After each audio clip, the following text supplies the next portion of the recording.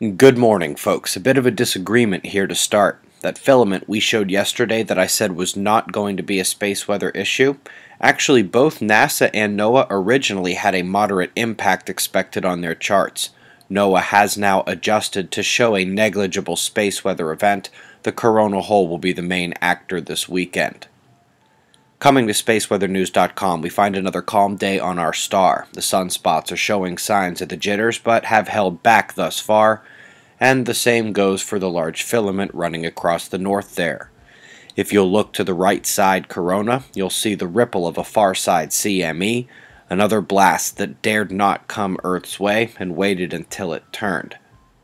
Coming to the solar flaring, we find the X-ray flux getting into C-class range, but that's about it.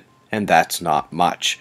Two big sunspots are departing the disk and their replacement is small, multi-umbral beta grouping turning in now. Solar wind and geomagnetism are calming further as well.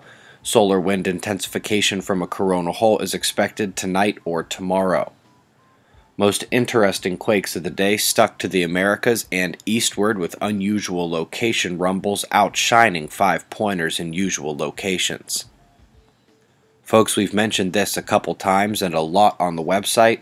Every scientist who studies El Niño is beginning to see the signs that his reign is ending now. Writings on the wall.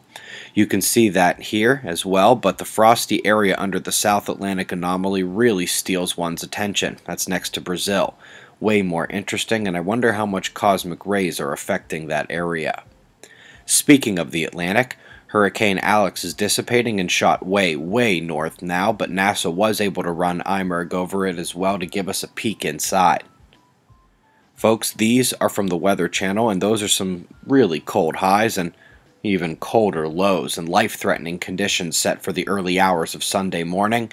Anyone who loses power or means of heating will be at significant risk, and the winds will be sustained for about 8 hours. I've made it so you can watch the bright white freeze come down with the high pressure system there. I wonder if anyone out there is getting as excited as I am.